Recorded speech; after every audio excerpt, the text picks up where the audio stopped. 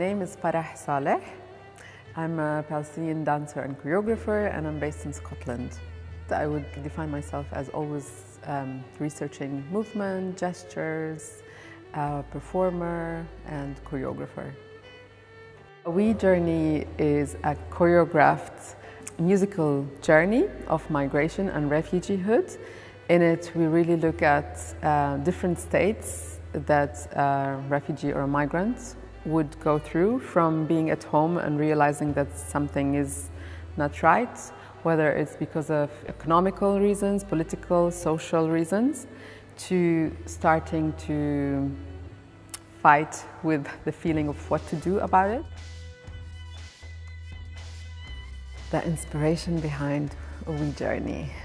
Basically, it comes from conversation with Oğuz, where he, for many years, was composing his different emotions and states that led to him leaving Turkey to coming to Scotland, and how we wanted to transform that into the we journeys of collaborators that we wanted to work with. And so the idea comes really from there, and it really became a collective sharing of journeys.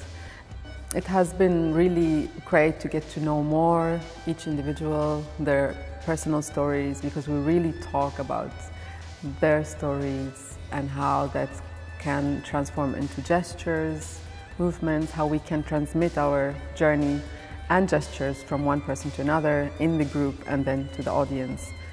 Gestures are movements that we use daily to express meaning. And in my practice, I transform them, deform them through repetition, but also through different choreographic tools, sometimes to make them more accessible or readable, sometimes less. The question of refugeehood and migration is recurrent. Everyone can become a refugee or a migrant at a certain point of life. And we as human beings, we've been migrating and moving throughout history. It's not new. It's important because we are reclaiming spaces.